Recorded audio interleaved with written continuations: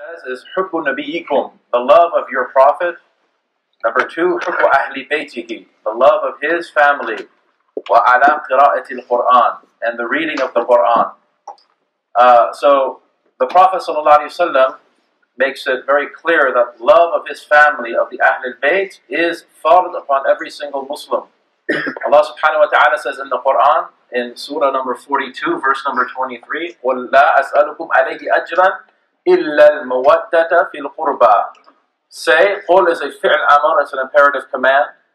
Say, I ask no reward from you for this, except that you love the qurba. And the mufassirin of the Quran are unanimous that the qurba here referred to is the Ahl al-Bayt of the Prophet Muhammad sallallahu alayhi wa alihi wa sallam. Imam Shafi'i says in a poem, Ya ala bayti Rasulillah, hubbukum fardun min Allahi fil kitab. O family of the house, O people of the house of the Messenger of God, your love is incumbent upon all of us from Allah subhanahu wa ta'ala, based on the book of Allah subhanahu wa ta'ala.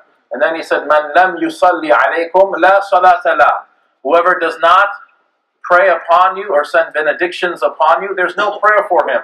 So according to Imam Shafi'i, rahimahullah ta'ala, it's a rukn of the prayer. It's a pillar of the prayer to send salawat upon the Prophet Muhammad sallallahu alayhi wa alihi wa sallam. If you don't do that, your prayer is not valid according to the Shafi'i madhab. This is why Imam Shafi'i, because he was burning with a love of Ahl al-Bayt, he was accused by many ulama as being a Rafidi, of being a Shi'i, because he loved Ahl al-Bayt. Kayf? Why do you have to be Shi'i? Because you love Ahl al-Bayt.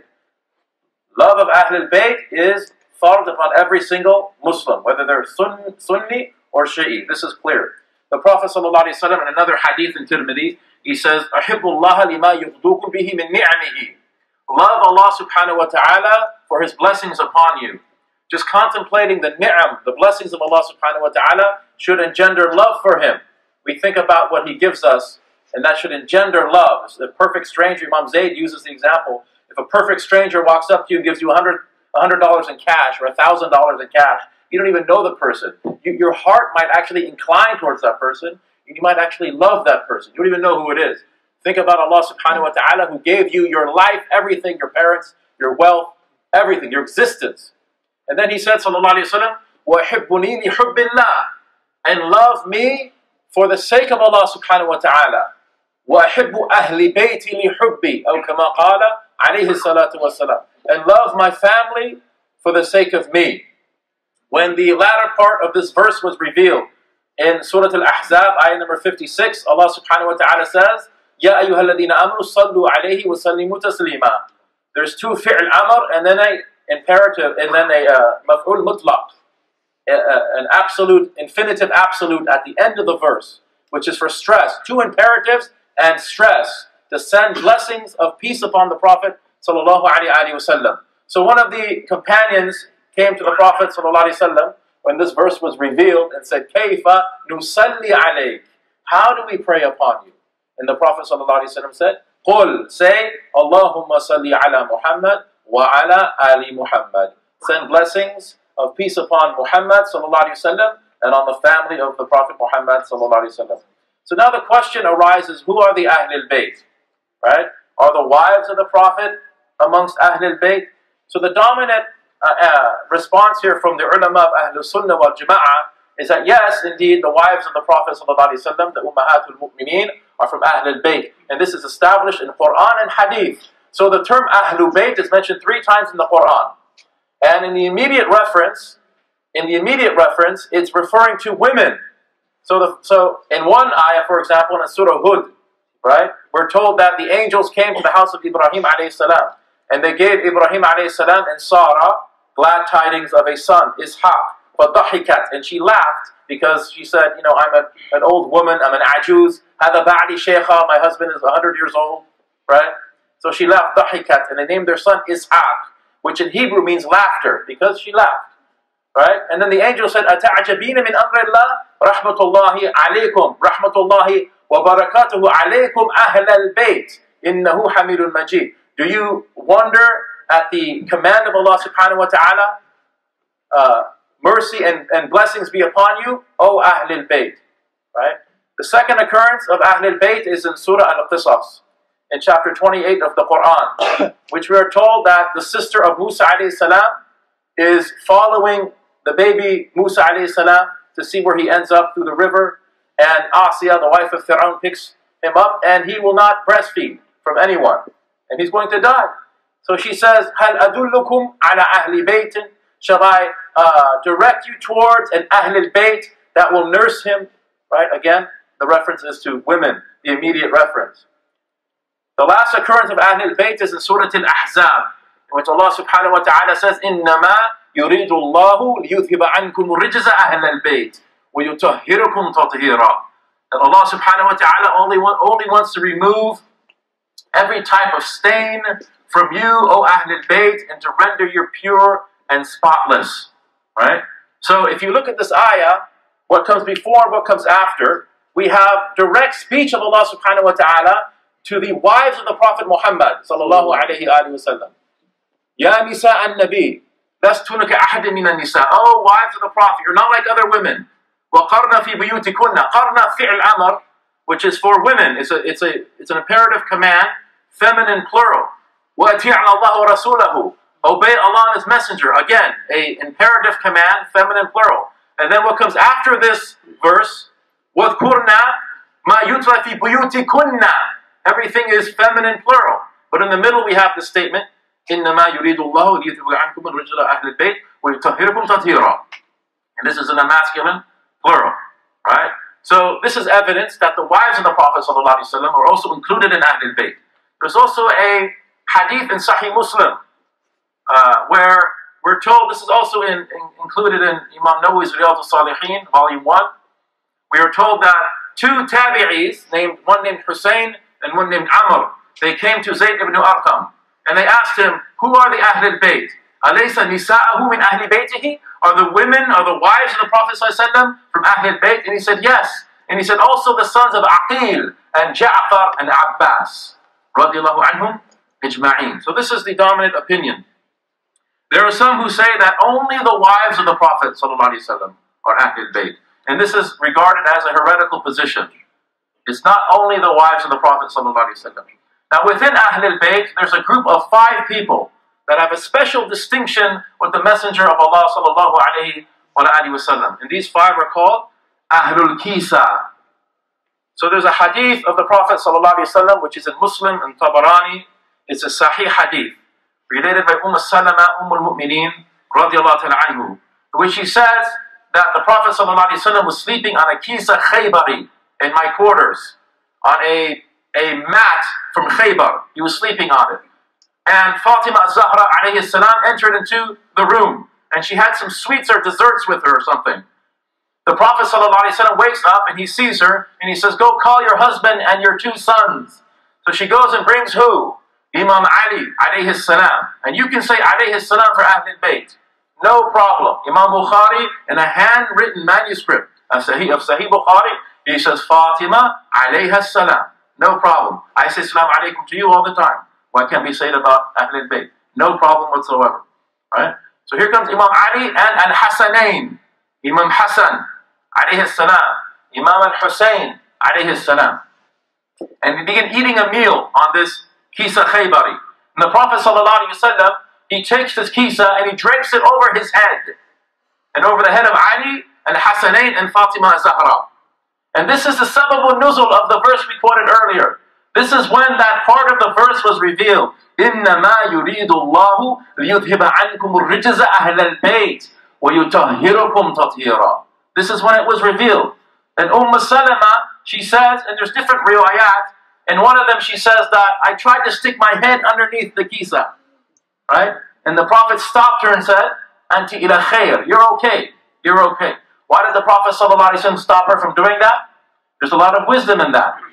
Because these 5 are definitely from Ahl al-Bayt. There's no doubt about it. These 5 are from Ahl al-Bayt. Who are they? The Prophet ﷺ, obviously. Fatima Zahra, Ali, Imam Hassan, Imam Hussain. There's a hadith in the Musnad of Ahmad. أَخَذَ بِيَدِ الْحَسَنَيْنِ, that the Prophet ﷺ, he took the hands of Imam Hassan and Hussain.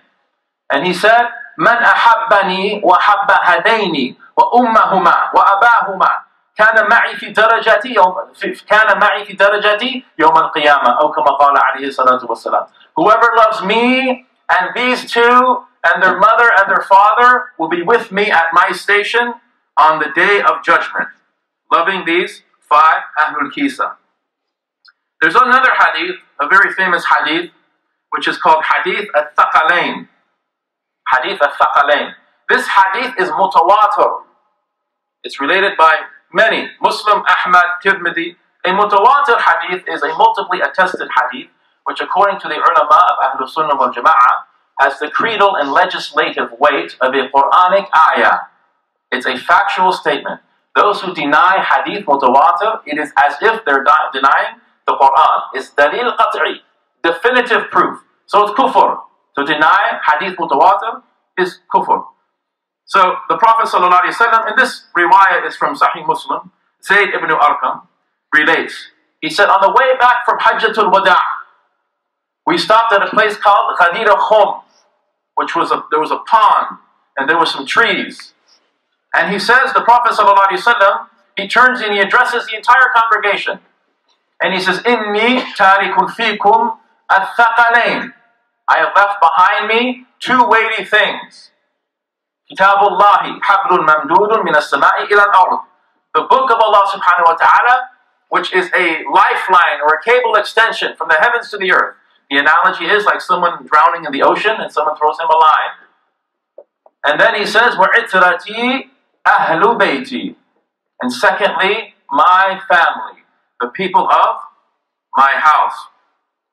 There's another hadith where he says, Kitabullah wa sunnati. And some would say, well, this is a contradiction. Now the first hadith is much stronger than the second hadith. Itrati is stronger than sunnati. But is this really a contradiction? We're going to explore that, inshallah ta'ala. And then he said, sallallahu alayhi wa sallam, وَإِنَّهُمَا لَنْ يَتَفَرَّقَا.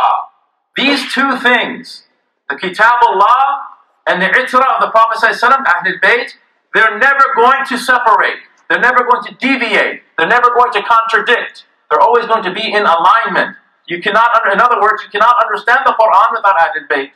You cannot understand Ahlul Bayt without the Quran. And then the Prophet ﷺ, he said, Alastu awla bil mu'minina min anfusihim? Am I not more important to the believers than their own selves? Which is a reference to the verse in the Quran, Surah Al-Ahzab, ayah number 6. An-nabiyyu awla bil mu'minina min anfusihim. The Prophet is closer to the believers than their own selves. In other words, the believers prefer the life of the Prophet over their own lives. And if you read the story of Ghazwat Uhud, for example, that becomes very, very clear. And they said, Bala, Bala, yes, yes. And then he took the hand of Ali. And he said, Man kuntu mawla, fahada aliyun mawla. Hadith mutawatir. If I am your master, then this Ali is your master. Allahumma wali man wala, wa'adi man aada, wansur man nasara, wakhdul man khadala. Or kama qala alayhi salatu wasalam. Oh God, befriend the one who befriends Ali, and antagonize the one who antagonizes Ali, and give victory to the one who gives him victory, and forsake the one who forsakes him. Now, the Shia say this is a very clear endorsement of the Prophet ﷺ that Ali is the Khalifa, right? The Sunnis, they put it more into context. They say that Ali, he was in Yemen at the time of the Hajj, and they were returning back, and some of his men, they took some spoils that they started to wear, some linen, some cloth from Yemen. So Sayyidina Ali said, you cannot divide the spoils, the ghanima, without the Prophet ﷺ. So he said, take everything off and put on your old clothes. And this caused a lot of anger amongst the men of Ali. And they started talking bad things about Sayyidina Ali. So the Prophet ﷺ, in the context of what's going on here, is exonerating Ali from any type of wrongdoing. Abu Bakr as-Siddiq radiallahu ta'ala anhu, we're told that the Prophet ﷺ, in his final khutbah in the masjid, he said to seal up all the doors of the masjid except the door of Abu Bakr as-Siddiq. And Imam Suyuti, quoting from Ibn Hajar as-Asqalani, says this is a clear endorsement of the caliphate of Abu Bakr as-Siddiq. So is there a contradiction in these 2 hadith? One says Kitab Allah wa Sunnati, one says Kitab Allah wa Itrati. There's no contradiction. Because the true and authentic Sunnah of the Prophet ﷺ, the true and authentic Sunnah of the Prophet ﷺ has always been invested in the Ahl al-Bayt.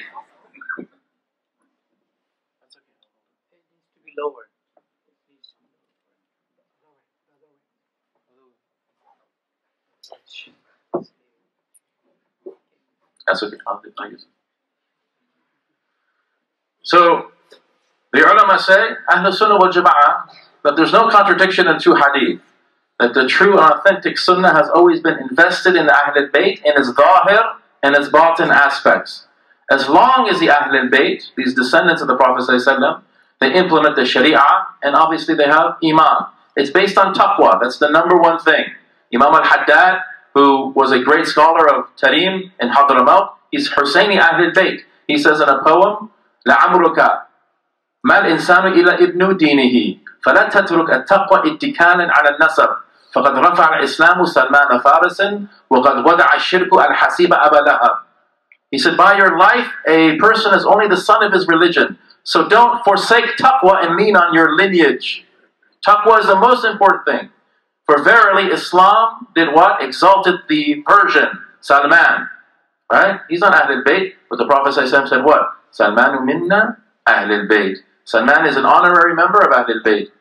And verily, shirk debased the high noble birth of the person Abu Lahab, who's from Bani Hashim, the uncle of the Prophet ﷺ. Another hadith is from Salama, where she says, Ali and the truth are inseparable. Ali and the truth are inseparable. Ali and the Quran are inseparable. In the hadith of Tabarani and Al-Hakim, the Prophet ﷺ says, Al-nadhru ila wajhi aliyin ibadah, or kama qala. Ajib hadith, that a glance into the face of Ali is an act of worship.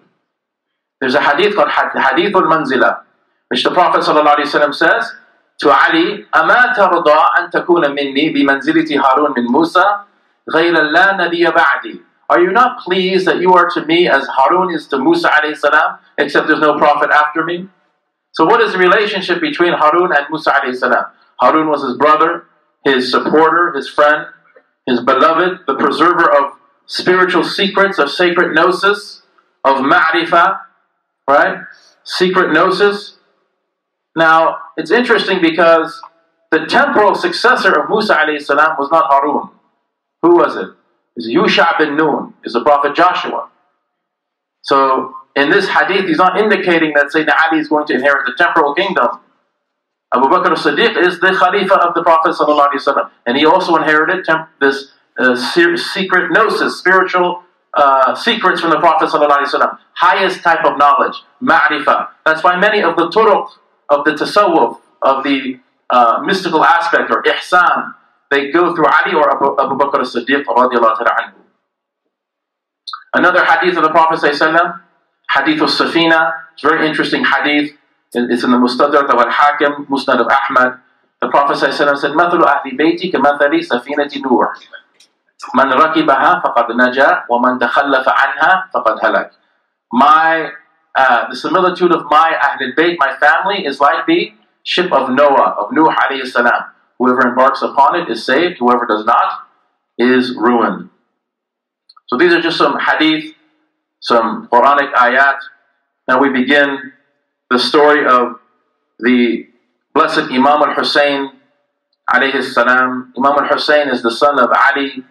He is the son of Fatima, the one about whom the Prophet ﷺ said, Fatimatu bid'atun minni, faman aghdabani faqad وَمَنْ أَغْضَبَهَا فَقَدْ أَغْضَبَنِي وَمَنْ أَغْضَبَنِي فَقَدْ أَغْضَبَ اللَّهِ. That Fatima is a piece of my flesh. Whoever has angered her has angered me. And whoever angers me has angered Allah subhanahu wa ta'ala. So let's look at or analyze this revolutionary stance against tyranny. The stance of Imam Hussain and what it means for liberation theology. The Prophet ﷺ said, قُلِ الْحَقَّ وَإِنْ كَانَ مُرًّا وَلَا تَخَفْ فِي اللَّهِ لَوْمَةَ لَائِمٍ. Speak the truth even if it's bitter, and don't be afraid of those who find fault This epitomizes Imam Hussain. أفضل الجهاد من قال كلمة حق عند سلطان جائر أو كما قال. The greatest type of jihad is a word of truth in the face of an oppressor. This epitomizes Imam Hussain alayhi salam. So Imam Hussain was born in 4 Hijri. He's the second son of Ali and Fatima. They say that Imam Hassan looked like the Prophet ﷺ from the neck up. And Imam Hussain alayhi salam looked like the Prophet ﷺ from the neck down. This is in their khalq, in their physical appearance. The Prophet ﷺ also said in a hadith, which is an amazing hadith of al-Bazzar, al-Hakim, al-Tabarani, Husaynun minni wa ana min Husayn. Allahumma ahabba man ahabba Husaynan. Hussain is from me and I am from Hussain. So we can understand Hussain is from me because Hussain is the grandson of the Prophet ﷺ. But how do we understand wa ana min Hussain, and I am from Hussain? So the ulama say that this indicates that the khuluq of Hussain is also similar to the Prophet ﷺ. That he looks like the Prophet ﷺ in his physicality, but also his comportment, his character, his principles, his virtue are aligned with the character, the principles, and the virtues of the Prophet ﷺ as well. Another interpretation of this meaning is that Sayyidina Hussain is the preserver of the Prophet's religion and legacy. The Prophet ﷺ had intense love for his grandchildren. One time the Prophet ﷺ was standing on the minbar giving khutbah for Jum'ah. And Imam Hussain was a toddler and he had wandered into the masjid following the voice of his grandfather. The Prophet ﷺ, he sees his grandson and he descends the minbar. And he, in the middle of the khutbah, and he picks up his grandson and he hugs him. The same body he hugged that would be trampled by horse at Karbala. And then he kisses the face of Imam Hussain. The same face that's attached to the blessed severed head that would be whipped by the stick of Ibn Ziyad, and some say Yazid himself. The Prophet ﷺ, he reascends the pulpit, the minbar, and finishes his khutbah holding his grandson in his arms. This is the kind of love that the Prophet ﷺ had for his grandchildren. He used to say, Inna ibni hada, about Imam Hussain. Indeed, this son of mine. Indeed, this son of mine. Now, as an adult, Imam Hussain lived during a time of major tyranny and massive persecution of al-Bayt. So in Damascus at the time, part of the khutbah liturgy was something called the La'an Ali, right? And this was state instituted. In other words, you can't give a khutbah in the Umayyad polity unless you send la'ana, curses, on Ali. Like we have arkan of the khutbah. You have to give hamdulillah, as-salah ala nabi, ittaqullah. There's a few things you have to say in Arabic in every khutbah for the khutbah to be valid according to the different madahib. One of the things that you had to do in Damascus at this time was send la'ana on Sayyidina Ali alayhi salam. It's ajib. And they used to say, Sawwadallahu wajha. Sawwadallahu wajha. May God darken his face. May Allah darken his face. So the Ahl Sunnah started saying, Karramallahu wajha. May God ennoble his face. And this happened for 90 years in Damascus. The La'an Ali was instituted for 90 years. The Umayyad authorities had secret homeland security agents all across the empire, especially in Iraq, especially in Kufa. Why Kufa? Because when Sayyidina Ali became Khalifa in 656 of the Common Era, he moved the capital of Islam from Madinatul Munawwara to Kufa in Iraq. And this gave him a more central position to deal with this growing problem coming out of the north from the Bani Umayyah in Damascus, and also put him in a good position to deal with this menacing group of puritanical Muslims who call themselves al-Khawarij, who were called al-Khawarij. These are people who believed that they were the only ones who had the truth. They were exclusivist, and everybody else was a kafir. And it was a man of Khawarij who eventually killed Imam Ali alayhi salam. Imam Suyuti says in his Tarikh al-Khulafa that the Prophet ﷺ said to Imam Ali, he said, 2 people will have the most painful torment in the inferno. The fair-skinned man of the people of Salih, the one who killed the Naqatullah, the she camel. And the one who's going to strike you here And this, his beard, will be saturated with blood. And this is what happened to Sayyidina Ali as he left the masjid, according to book 40 of Ihya Ulumuddin, Kitabu Dhikr al-Maut, wa ma ba'da. Imam Ghazali says, when Imam Ali was coming out of the masjid in Kufa, this man of the Khawarij, Abdul Rahman ibn Muljam al-Muradi, pounced on him and cut and struck him with his poison sword on his cranium. It split his skull, and immediately blood rushed down his face. And Imam Ali fell back and said, Fuztu wa Rabb al-Ka'ba. Fuztu wa Rabb al-Ka'ba. I have triumphed by the Lord of the Ka'ba. I have won by the Lord of the Ka'ba. So, another hadith of the Prophet ﷺ, he said, Ya Ali, la yuhibbuka illa mu'min, wa la yubghiduka illa munafiq. He says, nobody loves you except a believer. Nobody is angry with you except a munafiq. Abu Sa'id al-Khudri radiyallahu ta'ala anhu said, Kunna na'rif al-munafiqeen fil madinati bi bughdihim Ali. We used to be able to tell who's a munafiq in Medina because of their hatred for Ali. So the name Ali was very much stigmatized during this time, and it carried with it a political subversion. Nobody would name their son Ali, right? Because Muawiyah radiallahu ta'ala anhu had a difference of opinion with Imam Ali alayhi salam. And if you name your son Ali, it's as if you're agreeing with Ali over Muawiyah. So this was dangerous for people to do. It was seen as politically subversive. It was stigmatized. Imam Hussain, he names 4 of his sons Ali. 4 of his sons. Ali Akbar, Ali Asghar, Ali ibn Hussain, Zainul Abidin. So any type of behavior that was even remotely perceived as subversive by the Umayyad polity was harshly dealt with. Unfortunately, it was part of Umayyad foreign and domestic policy at one point to hunt down and kill the descendants of the Prophet Muhammad sallallahu alaihi wasallam. This is how pitiful it was. There's a hadith, the Prophet says, Inna ibni hadha sayyid, about Imam Hassan, that this son of mine is a sayyid. فَلَعَلَّ اللَّهَ أَنْ يُصْلِحَ بِهِ بَيْنَ فِئَتَيْن مِنَ الْمُسْلِمِينَ. Perhaps Allah subhanahu wa ta'ala will cause reconciliation by means of him between 2 groups of Muslims. So Imam Tirmidhi says in a hadith that the righteous caliphate will last for 30 years. It's a sound hadith. It'll last for 30 years. And the Prophet ﷺ, he says in a hadith, عَلَيْكُمْ بِالسُنَّةِ وَسُنَّةِ الْخُلَفَاءِ الرَّاشِدِينَ الْمَهْدِيِّينَ تَمَسَّكُوا بِهَا وَعَدُّوا عَلَيْهَا بِالنَّوَاجِذِ. Hold fast to my sunnah and the rightly guided caliphs. Hold fast to it. Bite onto it with your molar teeth. أو كما قال عليه الصلاة والسلام. Hold on to it. So if you add up the caliphates of Abu Bakr, Umar, Uthman and Ali, you get 29 years and 6 months. So Imam al-Hassan was Khalifa for 6 months. We shouldn't forget that. That's why Jalaluddin Suyuti, he mentions in his book, Tarif al-Khulafa, that the 5th Khalifa is Imam Hassan. So the Prophet ﷺ passed on Rabi' al-Awwal, 11 Hijri, and Imam Hassan abdicated, relinquished his haqq to Muawiyah in Rabi' al-Awwal, 41 Hijri. So Muawiyah was the governor of Syria at the time of Uthman's murder. And he wanted Ali to immediately investigate, because Muawiyah and Uthman were kinsmen. They're both from Bani Umayyah. He wanted Ali to investigate and find the culprits and to punish them. Imam Ali thought it was prudent not to do that. It's going to divide the empire. In hindsight, Ahlul Sunnah sides with Imam Ali, alayhi salam.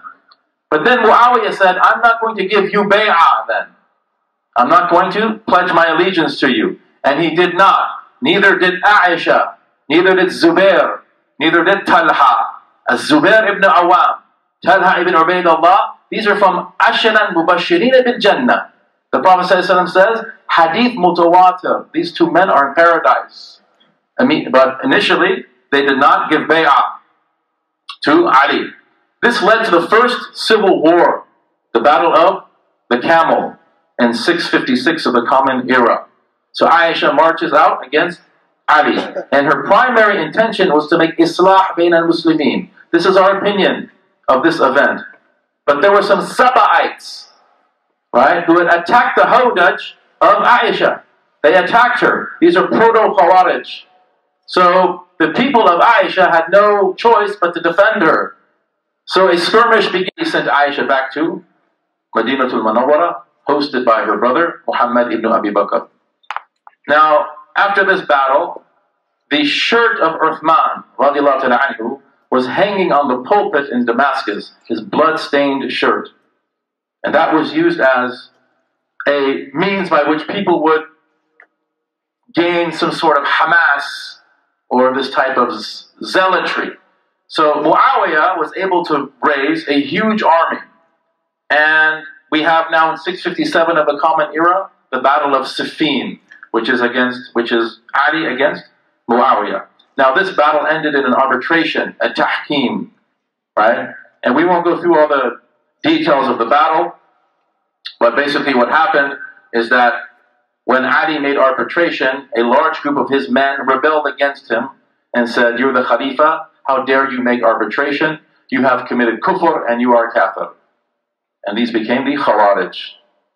So in 659, Sayyidina Ali went to war with the Khawarij at Nahrawan. And there was two groups of Khawarij, the Azraqis and the Najdis.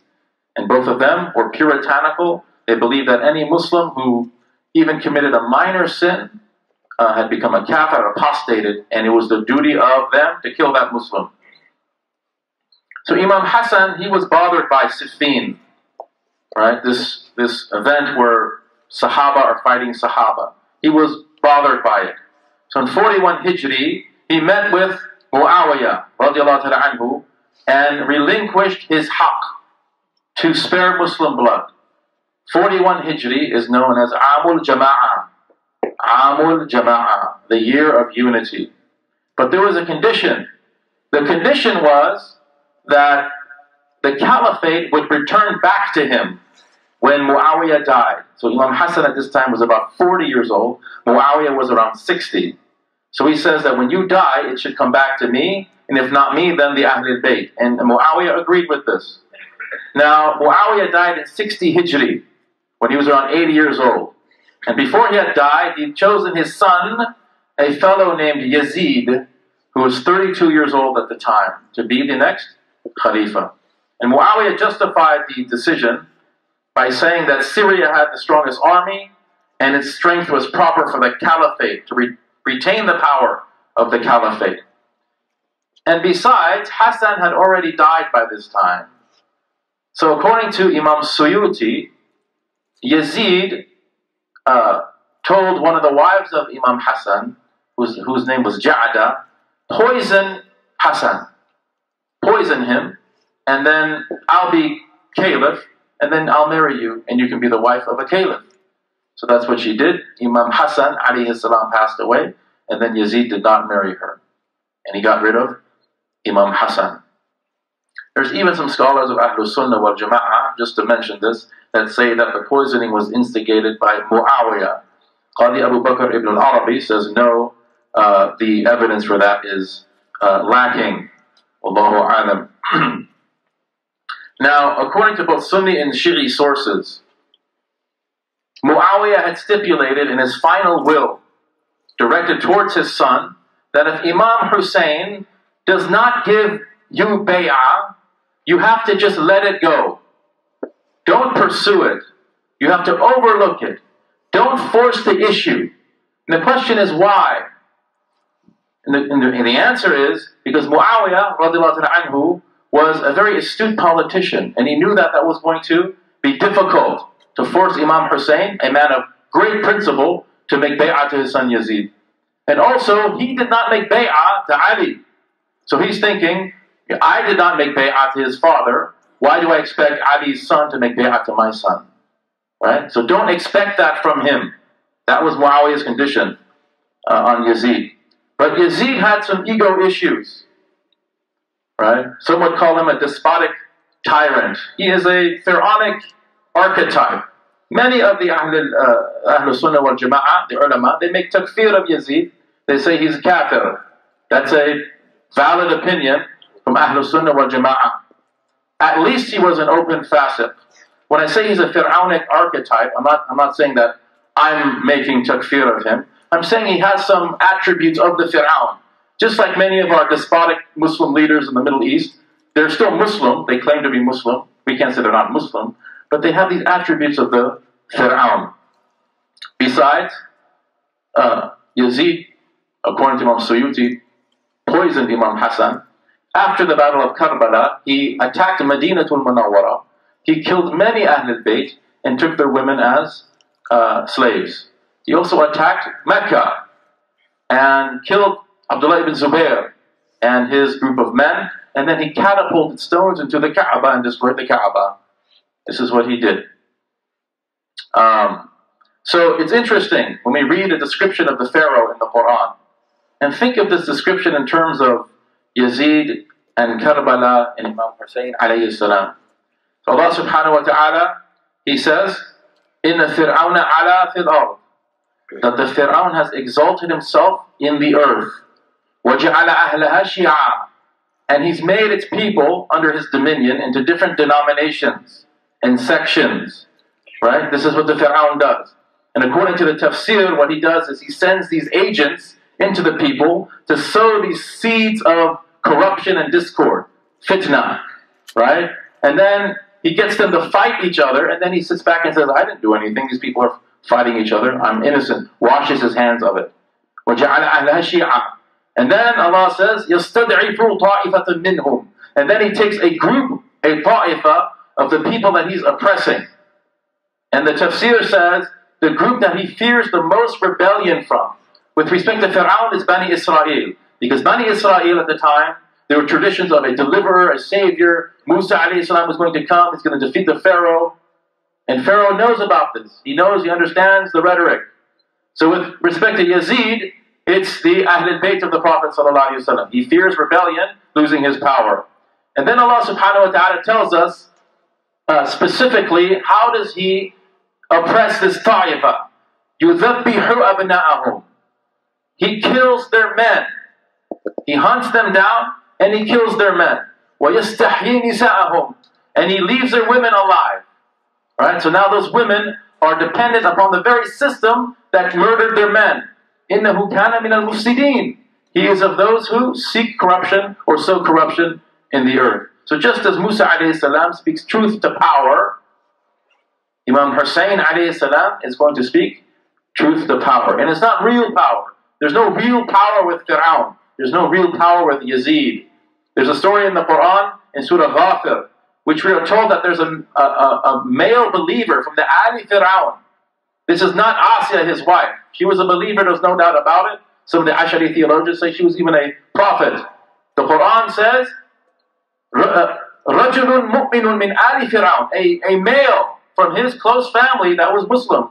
And he advises Fir'aun. He says, Ya qawmi, لَكُمُ الْمُلْكُ الْيَوْمَ ظَاهِرِينَ فِي الْأَرْضِ, this day, the mulk, the dominion is yours apparently.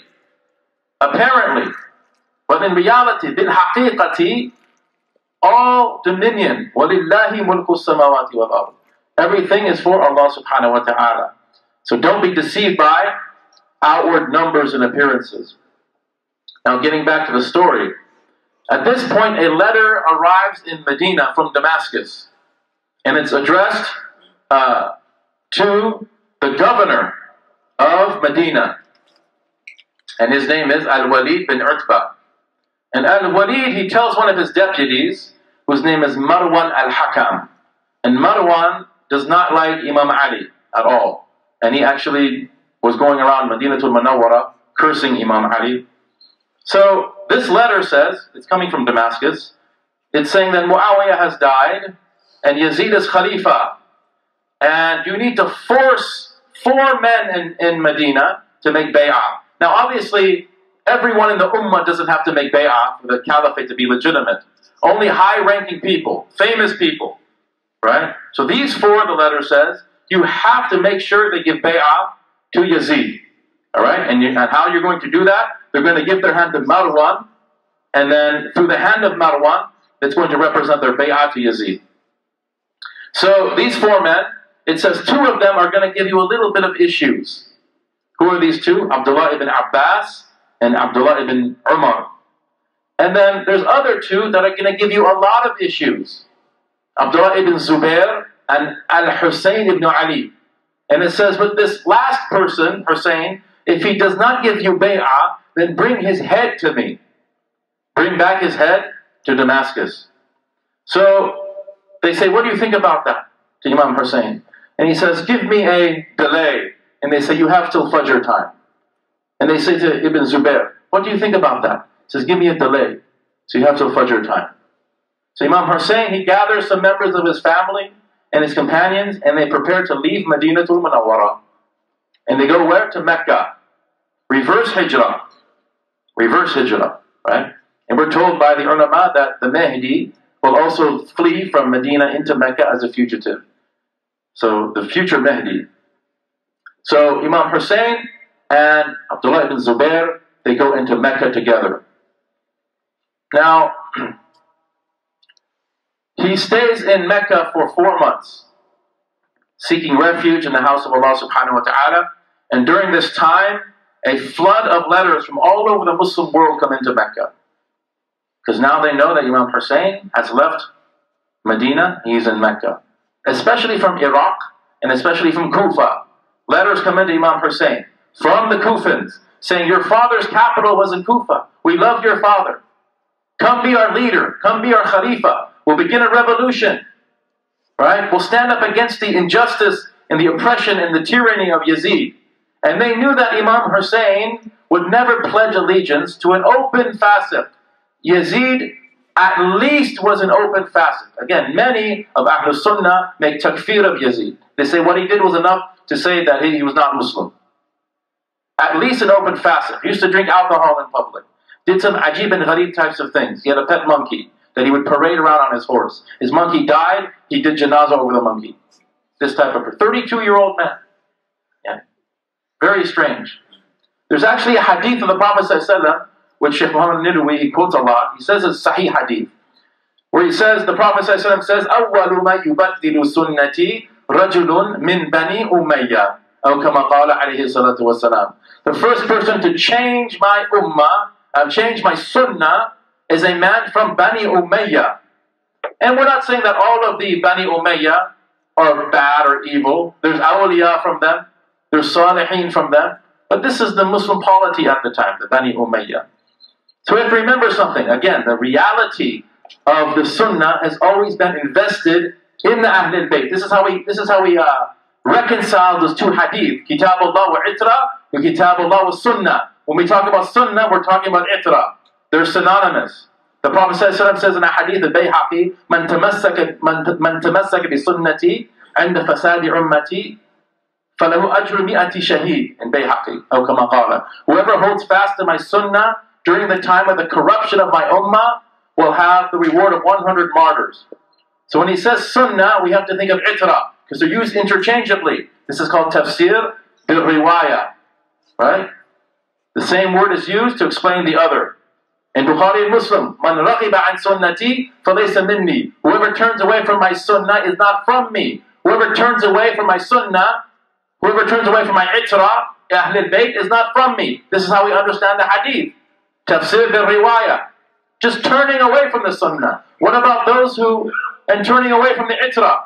What about those who oppress the itra, the Ahlul Bayt? What about those who hunt them down and massacre them? The Prophet says, فَلَيْسَ مِنِّي Husaynun minni wa ana min Husayn. It's a ajib hadith. Really unbelievable statement from the Prophet ﷺ. Fatima tu bid'atu minni. Fatima is from me. Aliyun, there's actually a hadith. Aliyun minni wa ana min Ali. Another hadith. Inna ad-dina bada'a ghariban. This religion started strange. فَسَيَعُودُ كَمَا بَدَأَ فَتُوبَ لِلْغُرَبَةِ. This religion started strange, and it will again return to be something strange. So glad tidings to the strangers.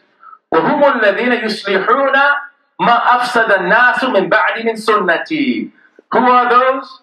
Those who repaired what people have corrupted from my sunnah. Again, when we say sunnah, we have to think of itra, of Ahlul Bayt. So it's very, very important.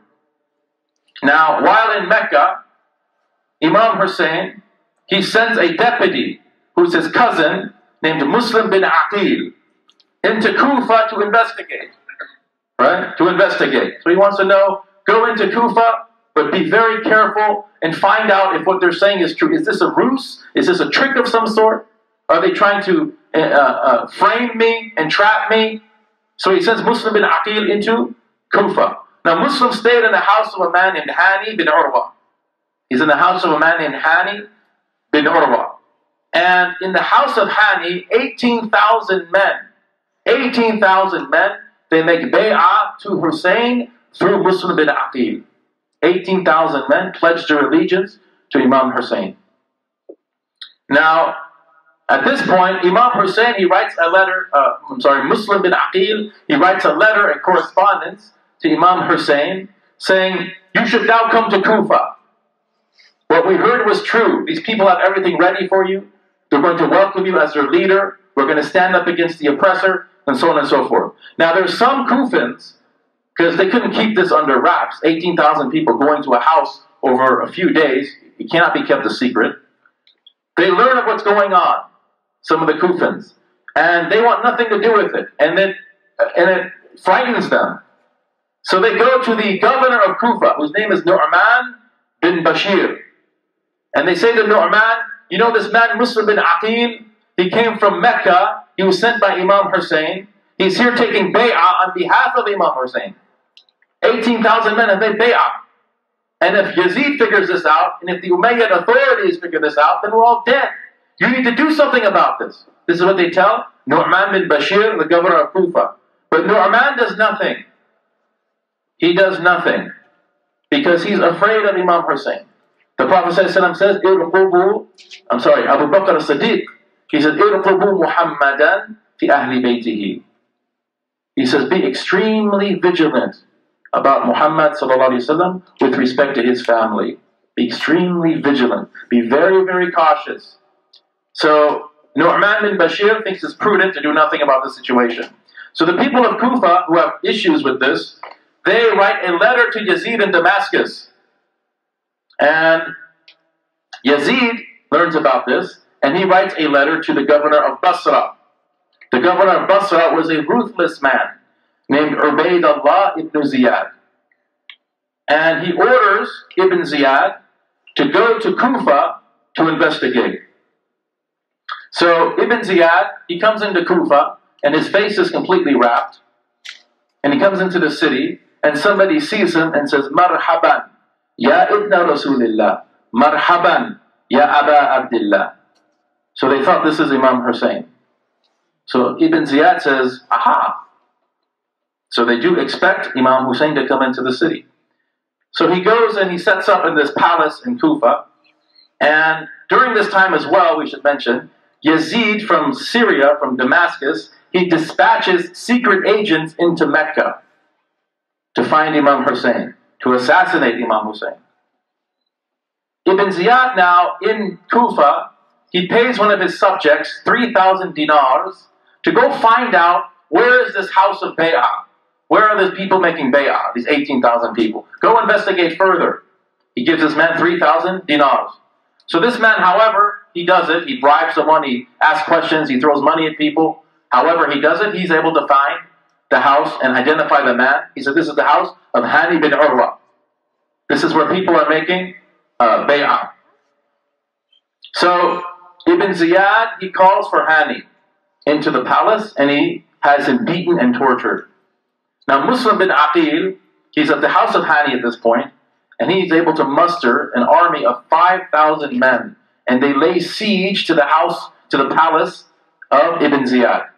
5,000 men, where Hani is being tortured. Ibn Ziyad at this point, he relates a message down to the men on the floor through his officers. And he says to them that a huge army from Syria is en route right now from Yazid. And all of you are dead. Leave now or you're dead.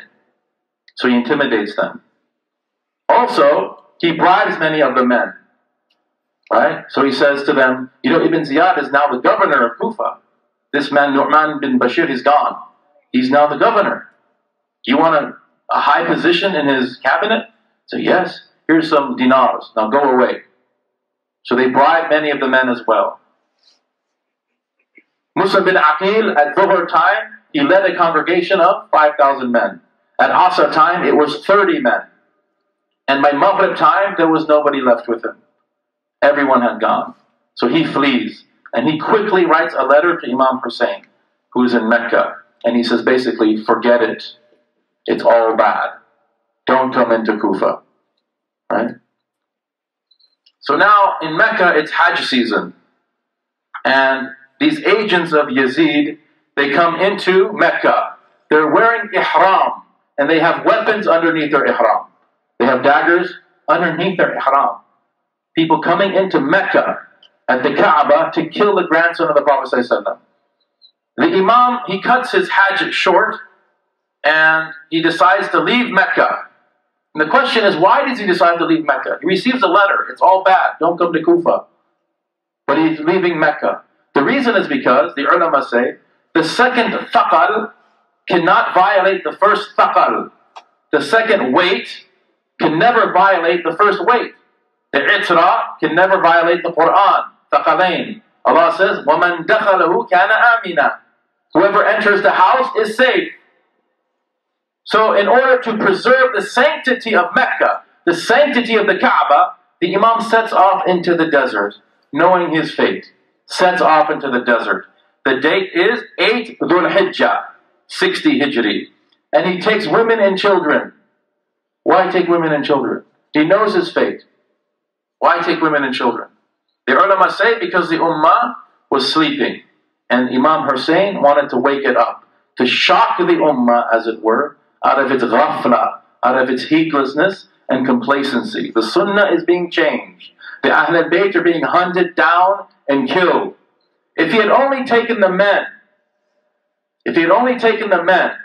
because the Umayyads propaganda machine was very powerful. If he'd only taken the men and went out in the desert, the men of Yazid would have slaughtered all of the men, buried them, and they would have said something like, yeah, it was unfortunate. You know, he attacked us, we defended ourselves, there was a skirmish, and unfortunately Imam Hussain, radiallahu ta'ala anhu, he got killed, and you know, it's very unfortunate. They would have told the story, right? But you take women and children, who are the ones that ultimately told the story of Karbala? The women and children. They told the truth about what actually happened. Like As-Sayyidatu Zainab in the court of Yazid in Damascus, speaking truth to power. Now, meanwhile, in Kufa, Muslim bin Aqil is eventually captured. And he's also taken to the palace of Ibn Ziyad. And he's also tortured. And Hani and Muslim bin Aqil are both decapitated. Radiallahu anhuma. And their bodies are dragged through the streets. And there's one report that says that the body of Muslim was crucified upside down, headless. This was a scare tactic from Ibn Ziyad to the rest of the people of Kufa. Now Ibn Ziyad, he sends another man named Hur ibn Yazid. This is a different Ibn Yazid. It's not Yazid ibn Muawiyah, or the son of Muawiyah. Hur, he's called Hur ibn Yazid or Hur at-Tamimi. So Ibn Ziyad sends him with 1,000 soldiers to go to Imam Hussain and give him the order that you are not allowed to come into Kufa. He says, just prevent him. He's not saying go kill him, go massacre. He says, don't let him come into Kufa. This is his order. This is the order of Ibn Ziyad to Hur bin Yazid and his 1,000 men. So Hur goes out and he meets Imam Hussain. And he says to Imam Hussain, who's already in Iraq, somewhere in Iraq. He's left Mecca, he's in southern Iraq somewhere. He says to Imam Hussain, you need to go back to Mecca. And Imam Hussain says, I'm not going back to Mecca. So no, you need to go back to Mecca. These are the orders. He says, I'm not going back to Mecca. I'm not going to be slaughtered in the house of Allah subhanahu wa ta'ala. I am the son of Ali and Fatima, my grandfather, the Prophet ﷺ. You're going to order me to go back to Mecca? And then Imam Hussain loses his patience with the man, and he says, may your mother lose you. Which is a way of saying, what, are you kidding me? And then Hur is taken aback by this. And he's thinking about it. And he says, you know, if any other man said that to me, I would kill him on the spot. But I'm thinking to myself, what can I say about your mother? What can I say about Fatima Zahra? I can't say anything. Suddenly he changes a little bit. There's a different demeanor to Hur, right? And now it goes from commanding him, go back to Mecca, to pleading with him. Ya Imam, please, I beg you, go back to Mecca. It's going to be all bad in Kufa. Go back to Mecca. And Imam Hussain says, no, I'm not going to go back to Mecca. So there's 70 kilometers from Kufa at this point. And Imam Hussain says, what is this place called? And Hur says, Karbala. And he says, Na'am, hada karb wa bala. Karb means disaster in Arabic. Bala means tribulation. Disaster and tribulation. So eventually now, Ibn Ziyad, he sends another 4,000 soldiers into the desert. And now the leader of this squadron is a man named Umar ibn Sa'ad. Umar ibn Sa'ad. Who is Sa'ad? He's the son of Sa'ad ibn Abi Waqas, radiyallahu ta'ala anhu. Min asharan mubashirina bil Jannah. He's a great companion of the Prophet ﷺ. His father Sa'ad defended the Prophet at Uhud. His father said to Sa'ad, Fidaka abi wa ummi, ya Sa'ad. Irmi ya Sa'ad. Fidaka abi wa ummi. Throw your arrows, may my father and mother be your ransom. This is what the Prophet ﷺ said to Sa'ad ibn Abi Waqqas. Now his son Umar is leading a group of 4,000 soldiers to go out against Imam Hussain. So he meets Imam Hussain at Karbala, and Imam Hussain, they have negotiations. And Imam Hussain says, okay, I'll give you 3 options. They say, what? He says, I'll go back to Mecca. Number 1, he has no intention of going back to Mecca. Number 2, I'll go straight to Damascus and make bay'at to Yazid. He has no intention of doing that. Or I'm going to go into one of these neighboring provinces or townships and fight fi sabilillah. But I won't go to Kufa. You don't want me to go to Kufa? I won't go to Kufa. So Ibn Sa'ad says, great, beautiful. So he sends a correspondence back to Ibn Ziyad in Kufa. And Ibn Ziyad says, that's beautiful. That's a great idea. We accomplished our plan. But there's a hothead in Kufa who's from the advisors of Ibn Ziyad. And his name is Shimr ibn Dhil Jawshan. And Shimr says, what are you kidding me? He's dictating to us. He's our prisoner. He's a rebel. This is what we have to do. Bring him into Kufa and we'll decide what to do with him. Don't give him this option. How dare he dictate to us? Who does he think he is? Who does he think he is? Husaynun minni wa ana min Husayn. Who is Shimr? Man Shimr? La adri. Right? So then Ibn Ziyad is convinced. Oh, it's a great idea. But he tells Shimr, you have to deliver this personally to Ibn Sa'ad in Karbala. So he sends Shimr into Karbala.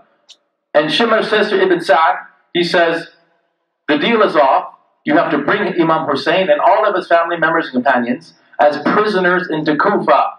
This is your only option. If Ibn Sa'ad says, no, he's not going to agree to this, and either will I, neither will I.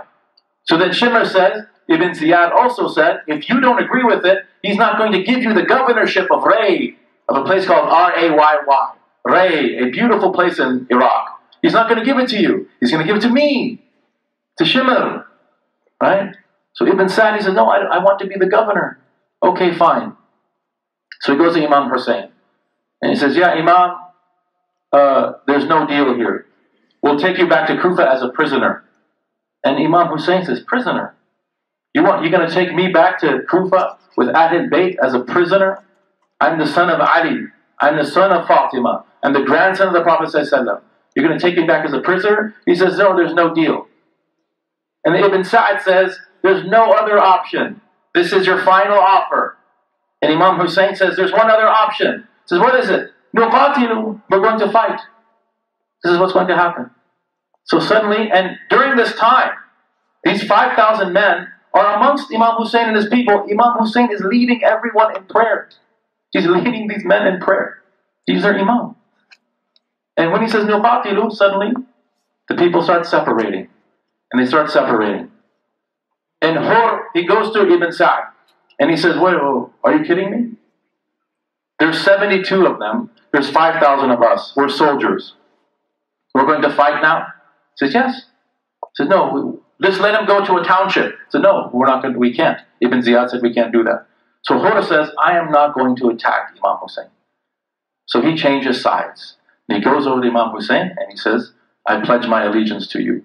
Hur ibn Yazid al-Tamimi now becomes a person of Din Pana has Hussain. Sardad nadat dast dar dast Yazid. He says Hussain is king, Hussain is emperor, Hussain is religion, Hussain is the hope of religion. He did not give his hand into the hand of Yazid, he gave his head. So there are numerous hadith that are sound hadith from the Prophet ﷺ that are prophesizing this event. There's one hadith in the Mustadrak of al-Hakim, Sahih hadith, which Salama relates. The Prophet ﷺ was one time sleeping in her quarters, and suddenly, istayqadha faj'atan, he woke up suddenly and he was very disturbed by something. And then he went back to sleep. And then again he woke up, went back to sleep. And then again, a third time. And then she said, ثُمَّ اسْتَيْقَظَ وَفِي يَدِهِ الشَّرِيفَةِ تُرْبَةٌ حَمْرَاء. He woke up again and in his hand was some red soil. This sound hadith in the Mustadrak of al-Hakim. There's some red soil in his hand. يُقَبِّلُهَا, and he's kissing it. So she says, what is this? And he said, sallallahu alaihi wasallam, I've received disastrous news. This son of mine, Hussain, from Jibril alayhi salam, the son of mine, Hussain, is going to be slaughtered at a place called Karbala. And Jibril alayhi salam brought me some of the soil of the place, and I was kissing it. This is a sound hadith. Another hadith in the Musnad of Abu Ya'la, and there's different versions in Ahmad and Bazar, that Abdullah ibn Nujay heard from his father, Nujay, that he was traveling with Imam Ali to Siffin for the Battle of Siffin, and Imam Ali was passing by the banks of the Euphrates River, and he started saying loudly, Sabran ya Aba Abdullah, Sabran ya Aba Abdullah. Imam Ali is saying this. And then Nujay says, what does that mean? What are you talking about? And then Ali says that when the Prophet ﷺ was in Medina, I once walked into his house, and I saw him in the corner of the room with tears streaming down his face. And I said, what's wrong, O Messenger of God? And he said that Jibril alayhi salam has descended upon me and said that this son of mine, Imam Hussain, is going to be slaughtered on the banks of the Euphrates River. So Imam Ali, as he's passing to go to Siffin, he's passing by the banks of the Euphrates River. He says, Sabran ya Aba Abdullah, patience, O father of Abdullah, patience, O Hussain. This is what he's saying. Another hadith of Tabarani, related by Abu Umama, which we are told that the Prophet ﷺ was informed by Jibril alayhi salam that this ummah, your ummah, will kill this son of yours. And the Prophet said, believing in me? And Jibril alayhi salam said, yes. And he brought some soil to the Prophet ﷺ from this place called Karbala. Imam Ghazali relates in the Ihya al-Din, book 40, that Ibn Abbas woke up from a dream and said, Inna lillahi wa inna ilayhi raji'un. Laqad qutila al-Hussain. We are for God, and to God is our return. Verily, Hussain has been killed. And they asked him, what does that mean? And he said, I had a dream. The Prophet ﷺ came to me. He's holding a vial of blood and said, this is the blood of Hussain and his companions at Karbala. 24 days later, Imam Hussain was killed at Karbala. Now back to the scene here and Karbala. So for several days, the army of Yazid tried to force an allegiance from Hussain. How did they try to do it? By cutting off the water supply, which is another tactic of the Pharaoh's military-industrial complex. In other words, if you don't agree with us, you don't eat. If you don't agree with us, you don't drink. We're going to cripple your economy. This is what the tyrant does, because the tyrant fears what? Alternative power models. This is what the Quraysh did to the Prophet ﷺ in Mecca. The muqata'a, the boycott and sanctions against Bani Hashim. Threw them out in the desert. Don't trade with them. Don't marry from them.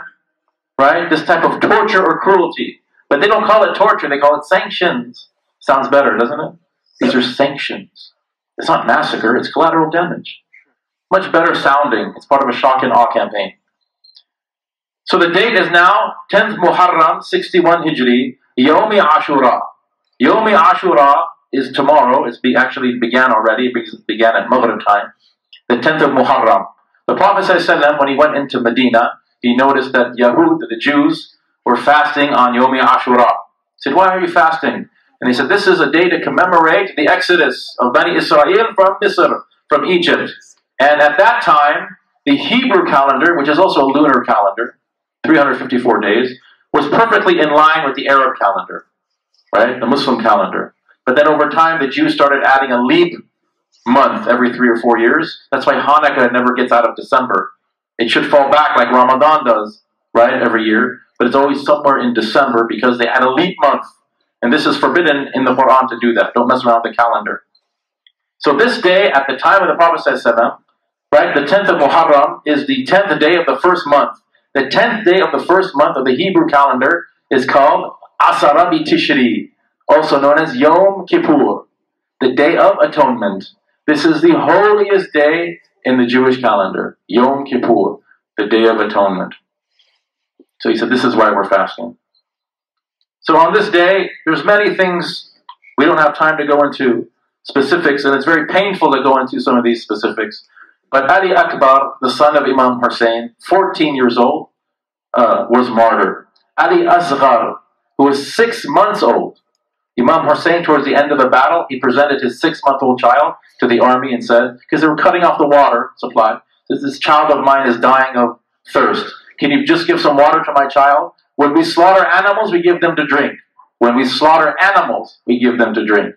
You haven't given us water? Give water to this 6-month-old child of mine. And a man named Harmala, at the behest of Ibn Sa'd, fired an arrow into the neck of Ali Asghar, 6 months old. Imam Hussain buried him at Karbala.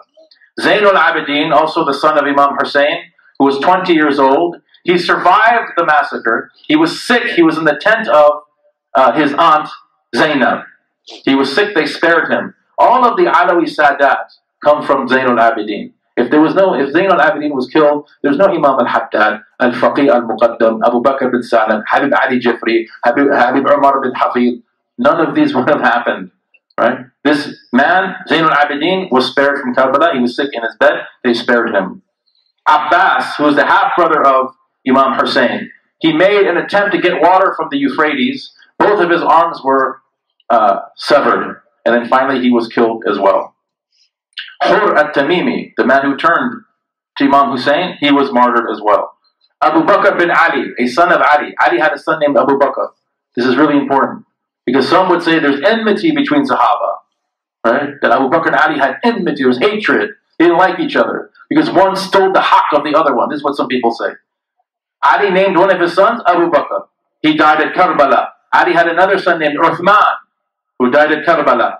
The children of Muslim bin Aqil, Muslim who was killed at Kufa, 3 of his children killed at Karbala. Abu Bakr, the son of Hassan, Imam Hassan had a son, Abu Bakr, he was killed at Karbala.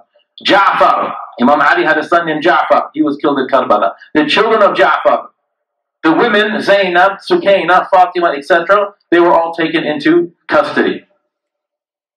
As for Shimr, Shimr is the one who dealt the blow to Imam Hussain alayhi salam that killed him. The ulama say that the maharun nar, what does mahar mean?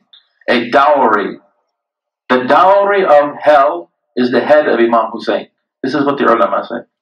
The man who decapitated Imam Hussain. There is a hadith in the books of the Shafi'is, which is of dubious nature, but it's an interesting hadith that they quote, which the Prophet ﷺ has reported to us, said, قَاتِلُ الْحُسَيْنِ فِي تَابُوتٍ مِّن نَارٍ عَلَيْهِ نِصْفُ عَذَابِ أَهْلِ الدُّنْيَا. The killer of Hussein, the qatil of Hussein, is in a coffin in the fire. Upon him is half of the punishment of all of the people of dunya. Imagine all the people that go to Jahannam. Half of all of that punishment is on a single man. Qatilul Hussein. The main point here is that the ta'ziyah, or the passion narrative, if you will, of Hussein, is metamorphic. It's meta-historical. The Shia say every day is Ashura and every land is Karbala. Right? You probably heard this. This is true. There's truth in this. Liberation theologian Hamid Dabashi, he says the army of Yazid is a floating signifier. Imam Hussein is anyone who says no to tyranny and injustice, and Shimr and Yazid is any militant thug who murders, rapes, tortures, invades, and colonizes. So in this sense, Malcolm X, radiallahu ta'ala anhu, is a Husseini archetype, a man who stood up against racism and oppression during a time it was very difficult to do so. Martin Luther King, who's not Muslim, he's a Husseini archetype. He has the characteristics of Imam Hussain, who stood up against this terrorism. Birmingham, Alabama, in the 1960s was known as Bombingham. Why? Because white people were bombing black people all the time. Bombingham, Alabama, the center of the white Al-Qaeda, white terrorism. Birmingham, Alabama. 1963, the 16th Street Baptist Church was bombed. 4 black girls in the basement, incinerated, killed. Rachel Corrie, who stood in front of an Israeli tank to protect a Palestinian home. She is a Husseini archetype. So Imam Hussain sacrificed his life to set this trans-historical example, not to vicariously atone for our sins, as in Christianity, but rather to give us an example, a virtuous example, as to how to live our lives. So it's just a few things about the aftermath, and then we'll stop, inshallah ta'ala. So the tents were all burned by the army of Yazid. The women of al-Bayt all wore niqab. The niqab was taken off and the hijab was taken off, ripped off the hijab. The heads of all the men that were slain were taken off. The body of Ali Asghar was exhumed, 6 months old. His head was he was decapitated. They put the heads on spears and they marched into Kufa and paraded around the city of Kufa in this big procession. The women had no saddles on their camels and they had no shade to protect them from the heat. And as Zainab passed by the people of Kufa, some of them were laughing. And she said, "You laugh now, but just wait. Praise be to Allah subhanahu wa ta'ala who has taken our men as shuhada." Praise be to Allah subhanahu wa ta'ala who has taken our men as shuhada. And then on route to Damascus, they would stop at every city and they would do this procession, this parade. This is what happens when you go against Yazid. They came into Damascus. There are Sahaba in Damascus that are completely horrified by this, obviously. So a Sahabi named Sa'ad ibn Sa'ad, he sees this procession coming in. He sees Zayn al-Abidin, the only male survivor. He's tied to a horse. So he approaches him and he says to him, "Is there anything I can do for you?" And he says, "Do you have any money?" And he says, "Yes." And Zayn al-Abidin says, "Pay some of these soldiers so that the women can wear their hijabs. Just have them wear niqab, wear their hijabs. Pay them off, give them something." And that's what he does.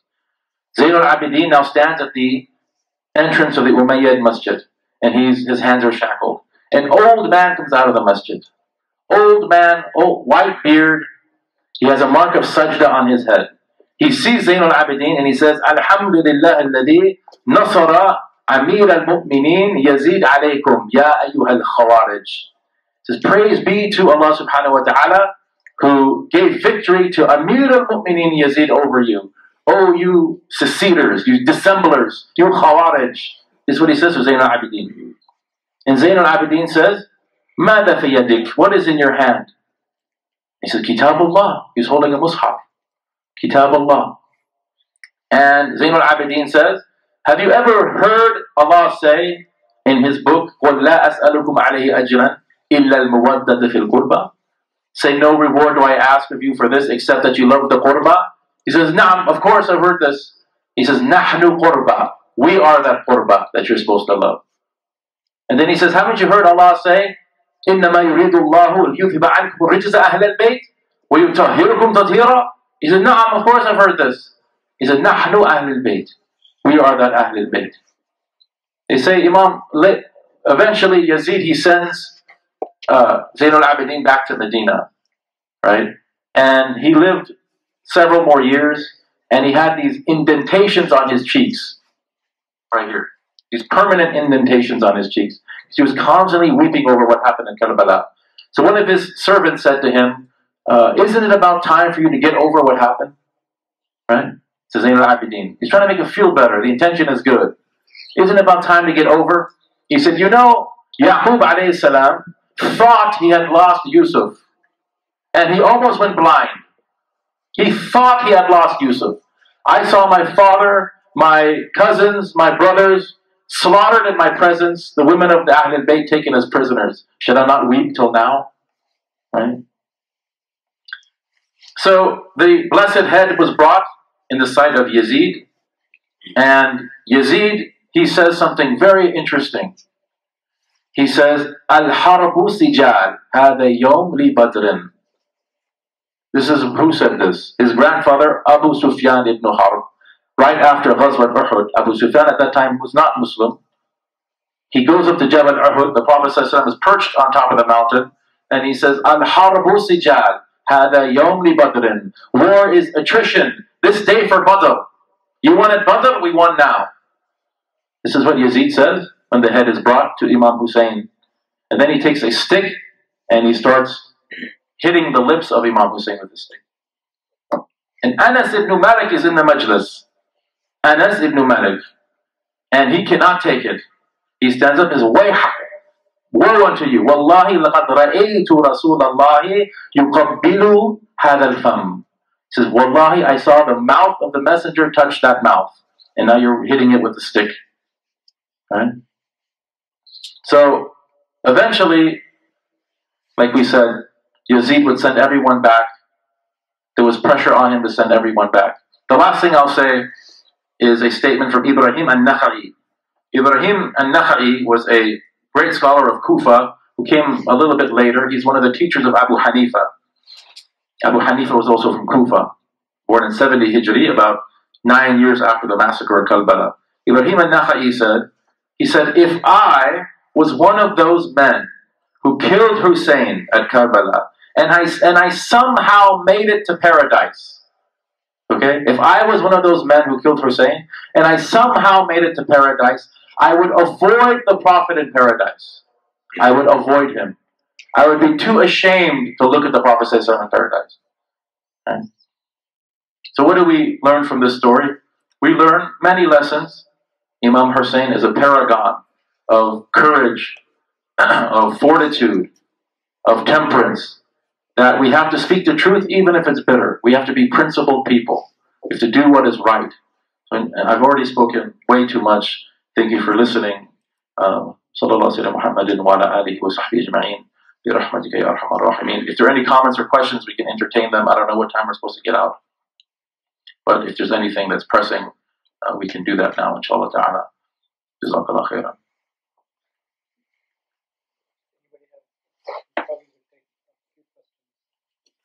Sudiyani. Wa alaikum salam.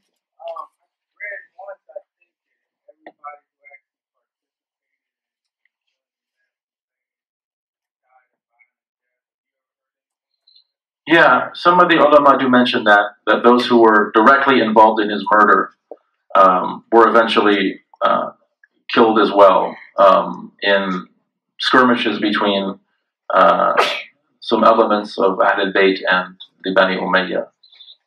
So this battle in no way ended the Bani Umayyah's persecution of the al-Bayt. There was many skirmishes, many would-be revolutions against them. Imam Zayd, who's championed by the Zaydi Shia, right? So these are the Fiver Shia. Imam Zayd, he was captured and killed by the Umayyads, and his body was exhumed and then crucified as well, and it was left up for 4 months on a cross as an example. So this type of mentality is just. But yeah, the ulama do mention things like that. I have heard that as well. That those who were directly involved in the murder of Imam Hussain were also killed in the same type of way in battle. Yes? So the question is that where did actually the Shia start, and where did that divide start? Yeah, it's interesting. There was a group in Kufa that called himself Jaysh al-Tawabin after the massacre. Jaysh al-Tawabin means the army of the repentant ones. And they would start to wear black, and they would start to self-mortify themselves. They would start to whip themselves and things like that, because they were in a state of repentance, that they had forsaken Imam Hussain, that they had made bay'ah, and then they were paid off or they were intimidated by Ibn Ziyad. So that could be a possible starting point of them. The origins of the Shia obviously go back to the successorship of the Prophet ﷺ. During the time of Imam Ali, there was a group called Shi'at Ali and Shi'at Muawiyah. But this Shia Ali was a political faction. We shouldn't confuse that with the present-day Ithna Ashariya, 12er Shi'ism. 12er Shi'ism was not codified until much, much later. Okay, so these were political distinctions. Again, Ahlul Sunnah wal Jama'ah today, the vast majority, if not all of the ulama of Ahlul Sunnah wal Jama'ah will say that in retrospect, Shi'at Ali was right over Shi'at Muawiyah, but that doesn't mean we have to become Shia, Ithna Ashariya Shia, right? And then there's problems with the Ja'fari school of thought as well.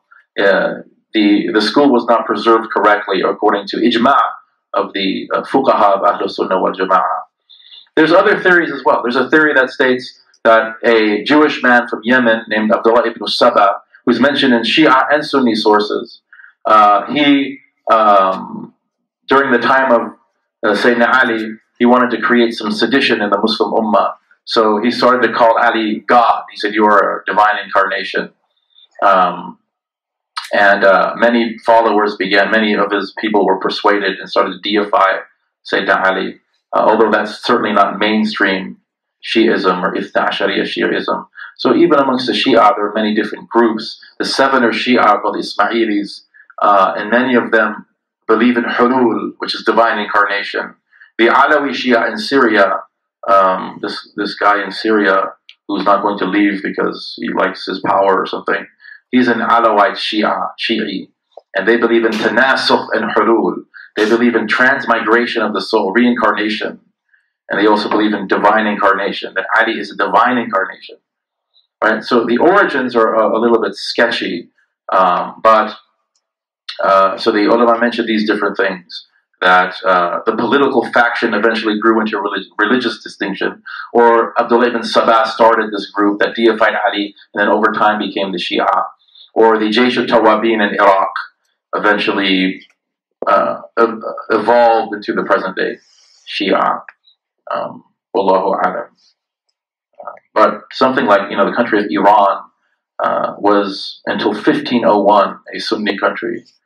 Imam Bukhari, Imam Muslim, these are all from Iran. Imam Ghazali is from Iran. Sheikh Abdul Qadir Jilani is from Iran, right?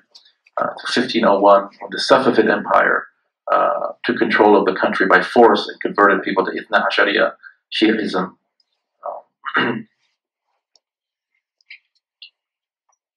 Yes? Can you speak more about the historical significance of the Ummah not supporting Imam Hussain at the time, and or the historical significance of Imam Hussain making it alive?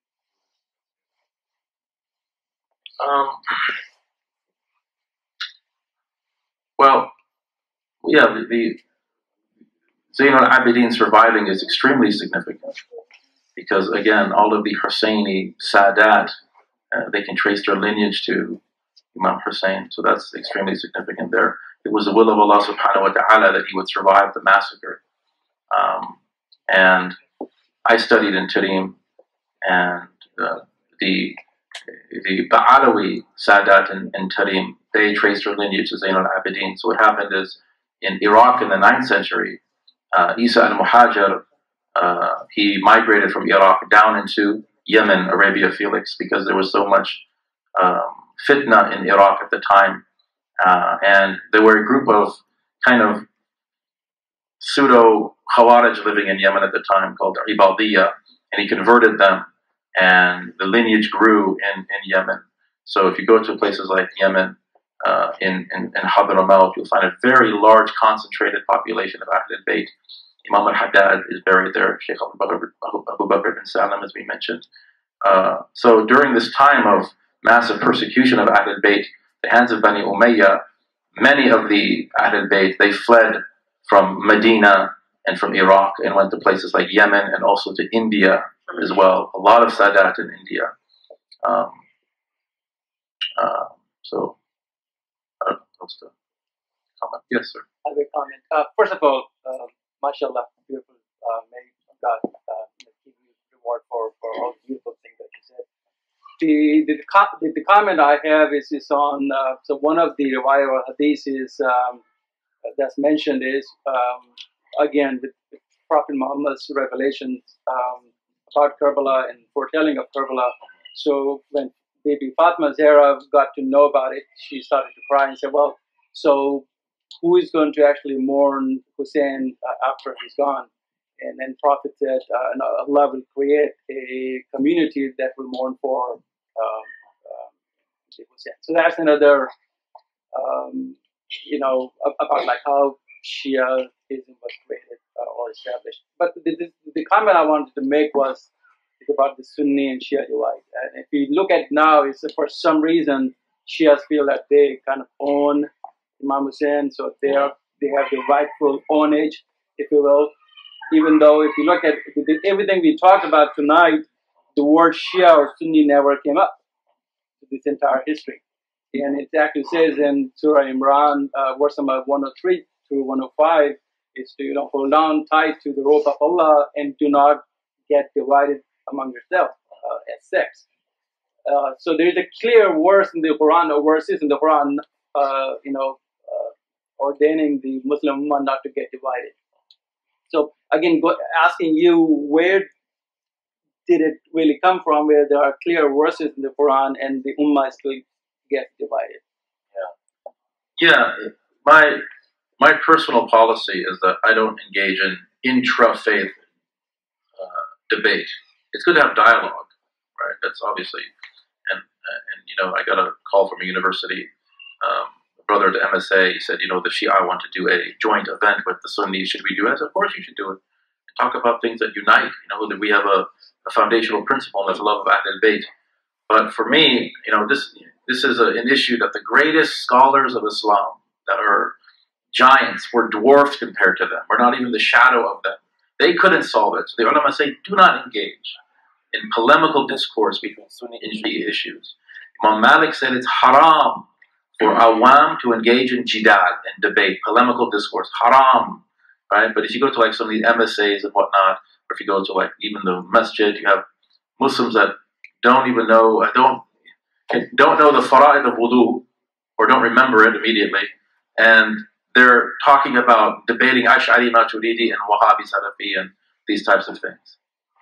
It's just a waste of time, and it creates enmity, and according to Imam Malik, it's haram. Even amongst the ulama, he says makruh. Even amongst ulama, sometimes ulama have to debate and hammer out issues and things like that. So he says sometimes it's necessary, but even then it's makruh to do that, because even then there's a chance of enmity between the ulama. So this issue of Sunni Shia, we're never going to solve this issue. We're never going to solve this issue. We have to just accept it.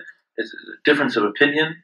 The vast, vast majority of ulama of Ahlul Sunnah wal Jama'ah say the Shia are our brethren. Imam Ali did not make takfir of Khawarij, people who are actively trying to kill him. He says, as long as their faith is, this is what they believe, these are the articles of faith, they believe in that. They have a weird way of going about in the methodology, but he was asked, what do you think about the Khawarij? He said, Ikhwanuna baghu alayna. They are our brothers who have rebelled against us. But when the Khawarij were asked about Imam Ali, one of them was asked, what do you think about Ali? He says, Ma ablagha hadha kuwayfir. How eloquent is this little kafir? Referring to Imam Ali, a'udhu billah. Right? That's a firqa. وَلَا تَفَرَّقُوا. You quoted the verse. Right? وَاعْتَسِمُوا بِحَبْلِ اللَّهِ جَمِيعًا وَلَا تَفَرَّقُوا means do not join a firqa. Don't join a sect. What is a sect in the difference of a sect and a madhab? We talked about this in the past.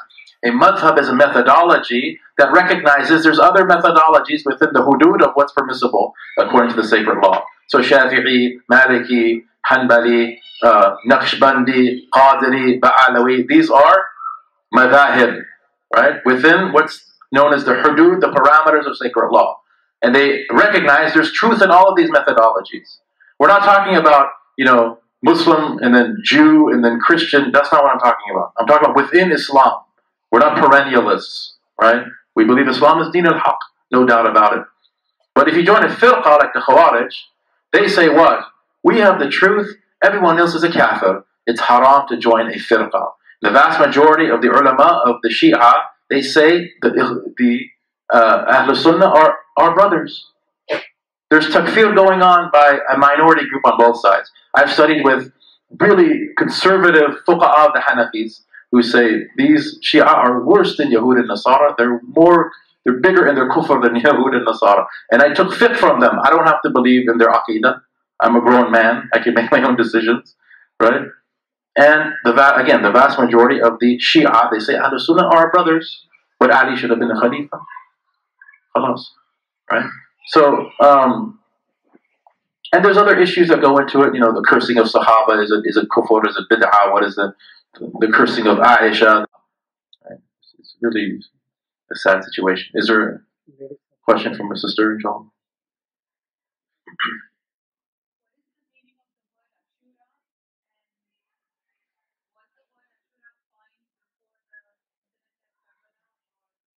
Yeah, the word Ashura comes from Ashara, which means 10 or 10, right? So, واحد اثنين ثلاثة أربعة خمسة ستة سبعة ثمانية تسعة عشرة means 10. So Ashura is etymologically related to the word 10. In Hebrew it's called Asara bitishri, Asara and Ashara, and Ashura or exact cognates. So this just means the 10th day of Muharram. And yes, it was coined before the birth of the Prophet ﷺ.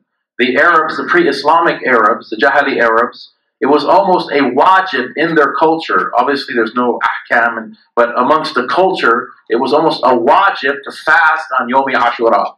So they had great significance even before the Prophet ﷺ. And these are, unlettered Arabs who don't know about Jewish beliefs. They're not fasting on this day because of the exodus of Musa ﷺ. There's other things that they were told in Arab history that have significance with relation to Yom Ashura. Some of the ulama say that the ark of Nuh alayhi salam docked on Yom Ashura, and Ibrahim was going to sacrifice his son. Allahu alam. Many of these things don't have a strong sanad, right? But there was great significance for the pre-Islamic Arabs, for some reason or another, about Yom Ashura. They would fast on that day, even before the birth of the Prophet ﷺ. It's not wajib in the Sharia of the Muslims. It's in the Hanafi school. It's a sunnah mu'akkada to fast on the day of Ashura, and either a day before or after. And just fasting on Ashura is makruh to do that, although it's still a valid fast. But you should differentiate, the Prophet ﷺ said, from Yahud by fasting on the 9th also, or on the 11th, as in addition to the 10th day. Sunnatul mu'akkada. Yes. Yeah. Yazid did send them back. They stayed in Damascus for some time, but then the women and Zainul Abidin were all sent back with a big procession honoring them and so on and so forth. It seems like this was something that his advisors had told him to do, because it really bothered, as you can imagine, the vast majority of the ummah that this had happened to Imam Hussain at Karbala. So he sent them back into Medina, although Yazid did attack Medina shortly after Karbala and killed many of the men in Medina that were al-Bayt. And as we said, he also, Ibn Zubair, remember we talked about Ibn Zubair, Abdullah ibn Zubair, who had made hijrah, reverse hijrah with Imam Hussain from Medina to Mecca. He stayed in Mecca, right? And he was able to survive in Mecca. And he led somewhat of a rebellion against the Bani Umayyah as well, but he was defeated in Mecca by Yazid, who brought a huge army into Mecca and eventually destroyed the Kaaba in the process. But yeah, many of the ulama say that the direct descendants of Hussein, even unto the 11th person, was poisoned, was martyred, either by poisoning or death in battle. Definitely the Shia take that position. And they say that the 12th Imam is the Mahdi, right? This is a difference of opinion amongst the Sunni ulama and the Shia ulama. They say that the 12th Imam, so the 11th Imam, his name was Hasan al-Askari, and his son is Muhammad, who, according to the Shia, went into a minor occultation, a ghaiba, when he was 4 years old, in the year 873. And what that means is that only certain people, his deputies, were allowed to speak to him, and he would speak to the deputies and communicate to the followers of al-Bayt. This is according to Shia history and theology. And then around 930 or so, he went into a greater occultation. What do they call it? The Kubra, al-Ghaibatul Kubra or something, where the deputies were not even allowed to see him. So the Shia say that towards the end of time, he will come out of his occultation and lead the armies against the Dajjal with Isa alayhi salam. The Sunni position is that the 12th Imam will be born sometime in the future, or the Mahdi, I should say, will be born sometime in the future, and that he'll be a descendant of the Prophet ﷺ. Although the dominant opinion amongst Ahlul Sunnah is that he's actually a descendant of Imam Hassan, not Imam Hussain. And there's many traditions about the Mahdi, and many of them are weak. But what we can tell from our reliable sources is that he will come from Medina into Mecca as a fugitive, and that he will have some of the physical features of the Prophet ﷺ. It's interesting to hear about this event that happened on the 1st of Muharram in 1400 Hijri in Mecca. There was a seizure of the Grand Mosque of Masjid al-Haram by this man, Juhayman al-Urtbi or Ataie or something like that. These students from Medina University came down into Mecca and claimed that they had found the Mahdi.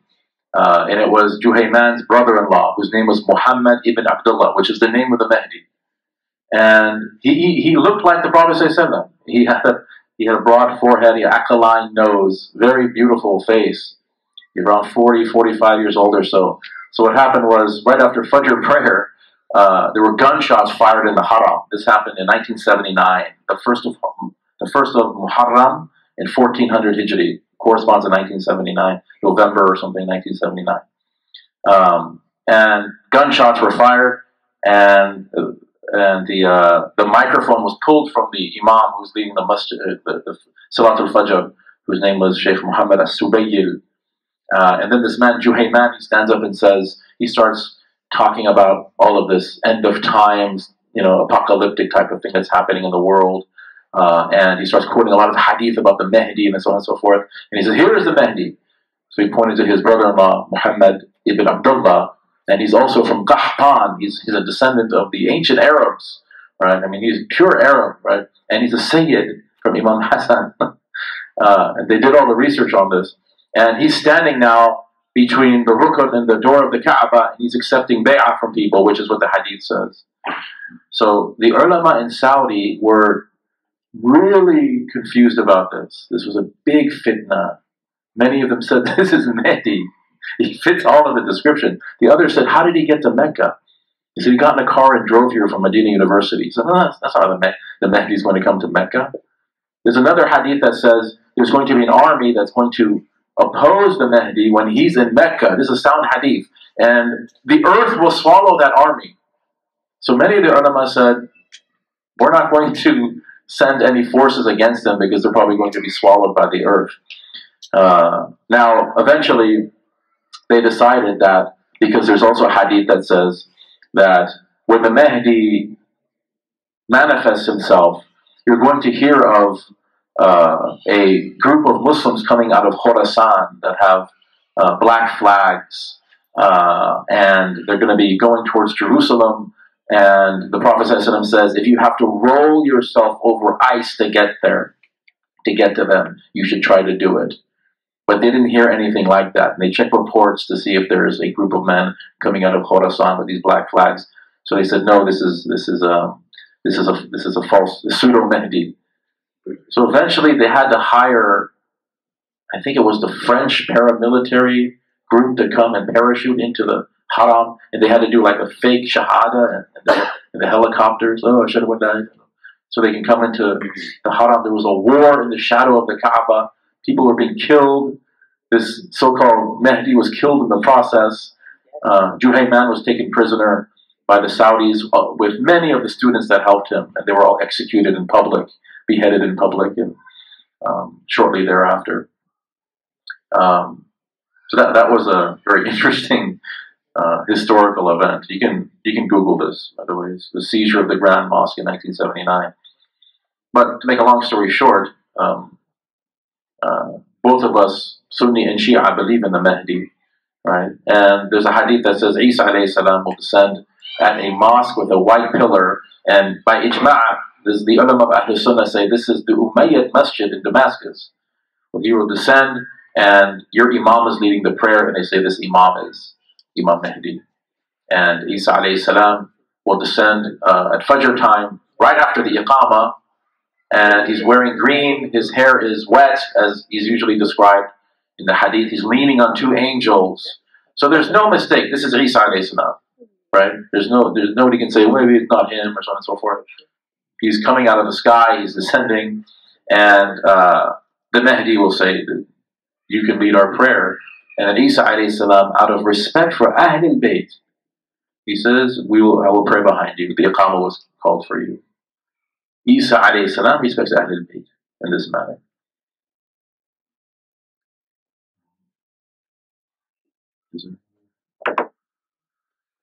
I think it's Jazakallah khairan. Thank you very much. Please keep us in your dua, inshallah ta'ala. Sallallahu alayhi wa sallam. Alhamdulillah rabbil alamin.